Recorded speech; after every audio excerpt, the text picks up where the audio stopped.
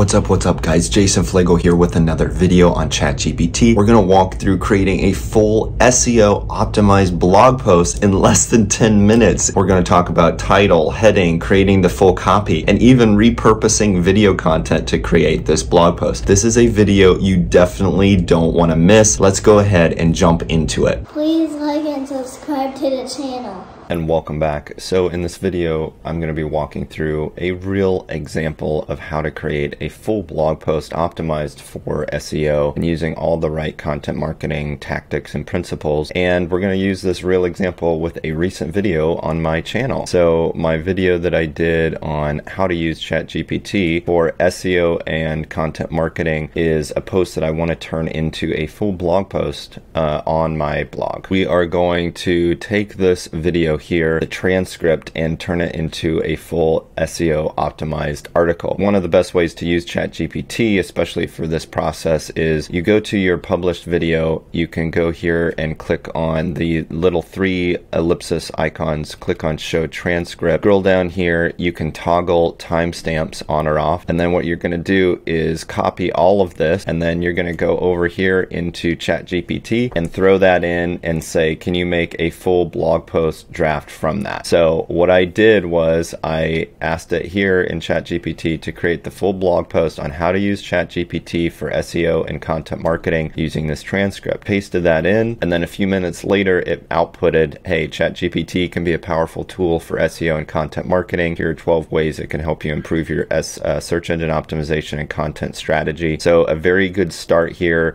From there, I added in, asked it to write in an introduction to the blog post using the video description copy that I added into this video when I first originally published it. And then it came out with another introduction here. And then I asked ChatGPT to create subheadings for each of the 12 ways above and add in 2 to 3 sentences for each of those bullet points, those main subheadings. And then the content was a little bit dry for each of those subheading sections. So I asked it to create 3 to 4 sentences for each of those 12 ways that ChatGPT can be used for SEO and content marketing. And then the next thing that I did, I just typed in Google ChatGPT for SEO and content marketing. One of the articles I found was from Search Engine Journal talking about ChatGPT for content and SEO. I copied all of this content and then I pasted it right back here into ChatGPT, and then I asked it, can you create a blog post based on this copy? Because I actually want to use some of the copy from the few top ranking articles on SERP pages, the search engine result pages, and use that as an opportunity to create content for adding it into my blog, reworking it, reusing it, repurposing that content. It added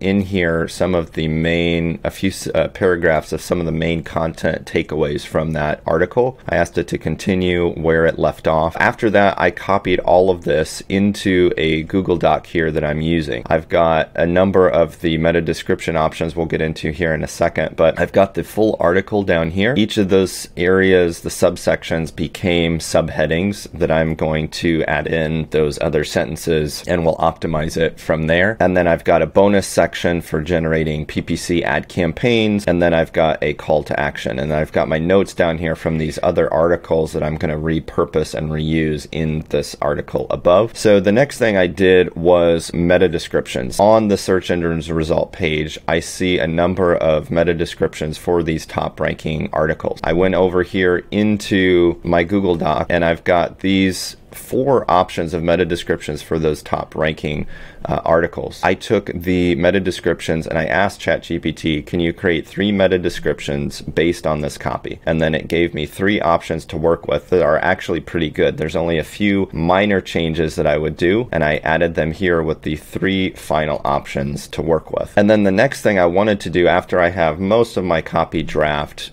for the blog created, I wanted a call to action at the end. I asked ChatGPT, I went over to one of my company's websites, which is Catalyst Brand Group, where we help do a lot of business growth, PPC ad campaigns, strategy, growth consulting for different companies. And I copied the entire homepage and I pasted it here into ChatGPT, and I said, can you create a 3 to 4 sentence call to action to schedule a free discovery call with our business that we can add to the end of the blog post? And it gave me 3 options here to use actually for this ending call to action. which I then used and added in here, and I'm probably going to rework this a little bit. As you can see here, I've got now the ability to go into ChatGPT, come up with title options. I got to come up with a few H1 heading options. I've got a good idea on the meta description that I'm going to do. Now the next final things that I need to do is come up with some image options, do some video embed. I've got the call to action. Everything is optimized here, and I'm going to go ahead and post this on our website. And then I've got to share it around to get some eyeballs and traffic on the blog post. But as you can see, I've generated an entire blog post based on a video in less than 10 minutes using ChatGPT. I recommend checking out some of the other videos on my YouTube channel. Definitely check out my SEO deep dive video that I did recently, where I walk through a lot of the analytics, the data side that you can use to improve your website or your blog content. And I also have a how to do SEO and content marketing, that full video that we were talking about creating this blog post for. Definitely check those out. And if you're interested in sales, lead gen, business optimization, passive income, I've got a few videos on my channel as well. Thank you so much for tuning in. Please remember to like and subscribe to this channel. 96% of my viewers on my channel are not subscribed. Subscribe to this channel to support me being able to create more content on this channel. Thanks for tuning in. Remember to keep moving forward, and I'll catch you next time. Bye-bye.